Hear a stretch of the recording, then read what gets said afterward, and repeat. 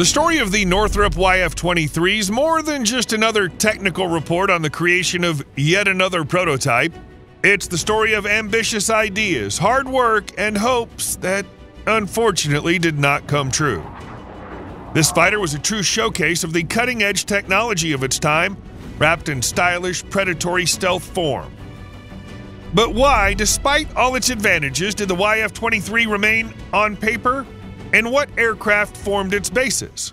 We'll try to answer all these and many other questions in today's video.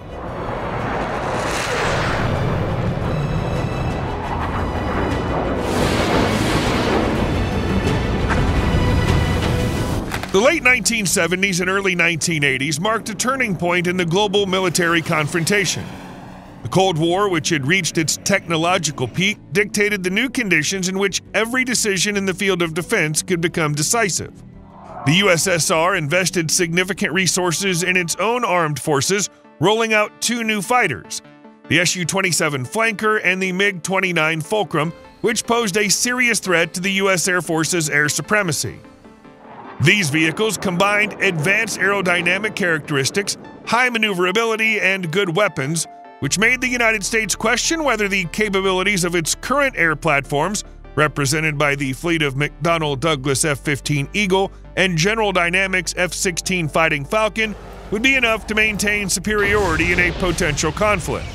The answer to this question was the Advanced Tactical Fighter, or ATF, a U.S. Air Force program launched in 1981 to create a next-generation air superiority fighter capable of leapfrogging both performance and capability by taking full advantage of new technologies such as advanced avionics and flight control systems, powerful engines, and most importantly, stealth technology. The requirements for the ATF, codenamed Senior Sky, were as ambitious as possible, formulated in the form of four main concepts. Supersonic Cruise and Maneuver, SCM, is a highly maneuverable fighter aircraft with a takeoff weight of approximately 55,000 pounds and maximum possible power at transonic and supersonic speeds. Subsonic Low Observable, SLO, a concept widely discussed within the U.S. Air Force Aeronautical Systems Division, ASD, in which it was considered acceptable to sacrifice the characteristics and speed of a fighter for the sake of a small cross-section and infrared signature. Numbers Fighter, N, lightweight, low-cost design, trading lower individual capability for quantity. High Mach/High Altitude, HI, a large and fast missileer aircraft weighing more than 100,000 pounds, capable of flying at speeds exceeding Mach 2 and altitudes of 50,000 feet. After an even more detailed evaluation with potential contractors, the military decided to remove the last two concepts, N and HI, from the list, combining the advantages of the SCM and SLO options in one vehicle. The SLO was ideal for the air-to-surface class, while the SCM performed well in the air-to-air class. Simply put, the ultimate goal was to create a fighter capable of cruising above the speed of sound without the use of afterburners, highly maneuverable for air combat, and at the same time remaining virtually invisible to enemy radar.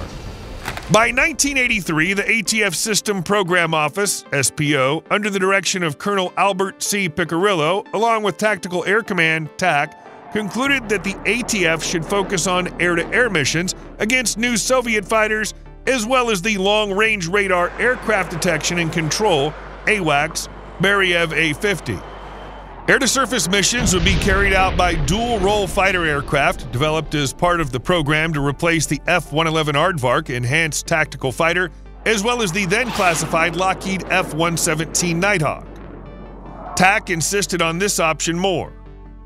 The SPO, in turn, showed a much greater interest in stealth, carefully studying the results of the black programs Lockheed Have Blue and the F-117 Nighthawk, Northrop Tacit Blue, as well as the Advanced Technology Bomber, which later resulted in the creation of the legendary B-2 Spirit. All of them, according to SPO, promised a strong reduction in the effective dispersion area, making it minimal in comparison with any commercial fighter of that time. So what do we end up with?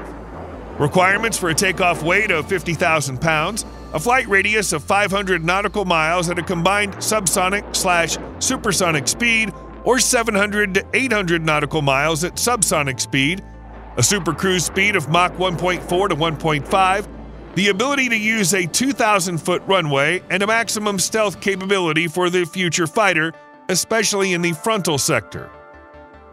By July of 1986, this entire list was presented to contracting companies, which were divided into two groups in their desire to give the United States a worthy new generation fighter. The first included the Lockheed Skunk Works division, which regularly participates in the creation of the most daring aircraft, as well as Boeing and General Dynamics. The second group included Northrop and McDonnell Douglas. The hard work culminated in two prototypes, the YF-22 from Lockheed, Boeing, and General Dynamics, and the YF-23 from the Northrop McDonnell Douglas team. As you already know, our focus today is on the latter. Having noticed SPO's interest in stealth, Northrop rightly decided to put it at the forefront of its future device. Engineers who previously worked on the B-2 Spirit during the Advanced Technology Bomber program proposed three main concepts for a new stealth fighter. Agile Maneuverable Fighter, AMF, with two inclined vertical tail units and better aerodynamic characteristics but with minimal stealth. High Stealth Fighter, HSF, balanced stealth and maneuverability due to diamond-shaped wings, all-moving V-tail ruddervators, engine exhaust chutes, and specially aligned edges. Ultra Stealth Fighter, USF, which emphasized maximum stealth thanks to the edge alignment with just 4 RCS lobes, was awarded the nickname Christmas Tree for its planform shape. Of the proposed options, only the HSF took in the most design features from the B-2 Spirit to reduce susceptibility to radar and infrared detection, so we decided to stop at this concept. Additionally, Northrop's ability to design and analyze stealthy curved surfaces stemming from their earlier work on Tacit Blue and the B-2 gave the team's designers a formidable advantage over Lockheed's previous reliance on face setting, like the F-117, and subsequently lost to Northrop in the contract under the ATF program. Thanks to the regular development of the aircraft from the HSF concept, which it still closely resembled when the prototype was first introduced, the YF-23 shape was eventually improved greatly. The result was an extremely atypical fighter with an integrated aerodynamic design, diamond-shaped wings with a span of 44 feet with cut-off tips, symmetrically tapering at an angle of 40 degrees, both along the leading edge back and along the trailing edge forward, a giant V-shaped tail, partially leveling benefits from the variable thrust vectoring of Lockheed's YF-22 prototype, as well as a thin side profile like the legendary reconnaissance aircraft from one competitor company, the SR-71 Blackbird. The YF-23's unique faceted shape, angular surfaces, and flowing edges have been carefully crafted to minimize the radar cross-section, reducing signature to even the most advanced enemy systems. The Lockheed prototype, on the contrary, failed to completely get rid of the gaps between the air intake and the fuselage, even in the final design of the F-22 Raptor, still going into production nonetheless. When creating the YF-23, engineers had to deal with many of the design limitations of stealth aircraft of the time, which made it nearly impossible to provide sufficient, consistent airflow to the fighter's engines. For example, with the absence of variable geometry air intakes, large bleed air doors, and also maneuvering ramps and cones, which slow down the air sucked in by the engines of the device at supersonic speed. However, Northrop was able to solve this key problem by installing S-shaped ducts. They hid the reflective surfaces of the engines from radar waves and effectively slowed the air during flight at supersonic speeds of up to Mach 2. Now what remained was to somehow overcome the problem of the boundary layer of air that spread around the fuselage during the flight.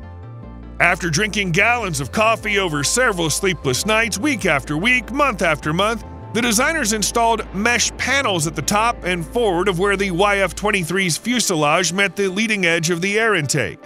Small holes were drilled across the entire surface of these panels, which were responsible for sucking in the air from the boundary layer that stuck to the fuselage before it entered the air intake. This air then exited through a flat opening and several small doors on the top surface of the YF-23. In effect, it acted as an invisible separation plate. But instead of separating the air, they removed it completely. As a result, the design of the air intakes of Pratt & Whitney's YF-119 and General Electric F-120 engines installed in different prototypes was extremely simple. They did not hang under the fuselage as a separate structure, Instead, their trapezoidal shape simply ended at the bottom of the fuselage, being largely part of it. The concept worked like a charm and may have helped Northrop's prototype outperform its competitor, the YF-22, in Super Cruise. Hiding a huge fighter from enemy radar would have been even more difficult if the YF-23 team had not taken care of the heat dissipation of the device in advance. Even outside of Super Cruise mode, the device could emit up to 4,000 degrees Fahrenheit, which means that enemy missiles would have recognized such a heat signature as quite the appeal. They decided to camouflage it in a very non-trivial way by lining the exhaust ducts on the upper side of the airframe with tiles that dissipate heat, just like on the space shuttles for protection during re-entry. The unique configuration of the YF-23's weapons bay deserved special attention. While the YF-22 featured a fairly simple design with a shallow ammunition bay, the YF-23 offered one coffin-like cavernous weapons-carrying cavity that ran from behind the cockpit back into the area between the aircraft's widely spaced and very unique air intakes. This led many to speculate that Northrop's prototypes could carry significant air-to-ground weapons, including 2,000 pounds of ammunition and possibly more. The final configuration of the YF-23 wouldn't have likely had one, but rather two weapons bays. The large compartment would remain in the same place as the prototype, but the smaller one turned out to be right under the cockpit with several AIM-9 sidewinders reserved for enemies. It was initially thought that the fighter could carry 4 or 5 AIM-120s and a pair of sidewinders, but this number could easily be expanded to 8 to 10 AIM-120s. It all came down to the way the missiles were stored in the magazines or the use of the rotary launcher shape. It's not for nothing that Northrop patented a vertical magazine for fighter missiles during the ATF program. The YF-23's external features were complemented by its advanced hardware, namely the base processor, which is almost as powerful as an IBM mainframe computer due to its ability to perform billions of calculations per second.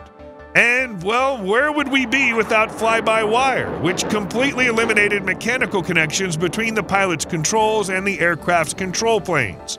They were replaced by a network of sensors, wires, and processors that instantly processed the pilot's commands and transmitted them to the actuators. It was fly-by-wire that allowed the YF-23 to remain stable with its revolutionary design with a unique V-shaped tail, which improved stealth but required complex stabilization algorithms.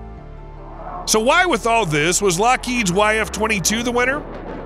The fact of the matter is that by the time the prototypes were presented, the Cold War had come to an end, and along with it, the U.S. defense budget began to decline. The Air Force needed a very compelling argument for the further production of the newest ATF fighter, which now has no opponents left. This is where Lockheed's marketing power came to the service's rescue, as well as the fact that of the two devices, only the YF-22 successfully launched the AIM-9 and AIM-120 as part of the tests. Yes, this was not a prerequisite, but it made a strong impression on the military, not to mention the more traditional design of competitor Northrop. All this seemed to be a less risky bet over choosing the YF-23, the creators of which, by hook or by crook, sought to save taxpayers' money by using the chassis from McDonnell Douglas FA-18 Hornet fighters, as well as the nose and cabin from the same company's F-15 Eagle. But apparently the experience of cost overruns on the B-2 Spirit still played a cruel joke on them, adding extra gasoline to the fire of concerns for the U.S. Air Force and Congress. Granted, despite the less risky choice, the planned fleet of 750 production F-22 Raptors, into which the Lockheed prototypes evolved, was eventually reduced to 187 devices, mainly due to the high cost. So who knows really, maybe Northrop might even be lucky enough to break the string of accusations of cost overruns by postponing such an impressive concept until better times. After all, stealth has not become any less relevant today, and who knows how many ideas could be pulled out from under the YF-23 fuselage for future 6th-generation fighter, next-generation air dominance. You think Northrop has a chance to revive the once-great project, or is its time already gone by? Share your guesses in the comments below. And if you enjoyed the video, please leave a like, subscribe to the channel, and hit that notification bell for more content like today's. Thanks for watching, and we'll see you in the next one.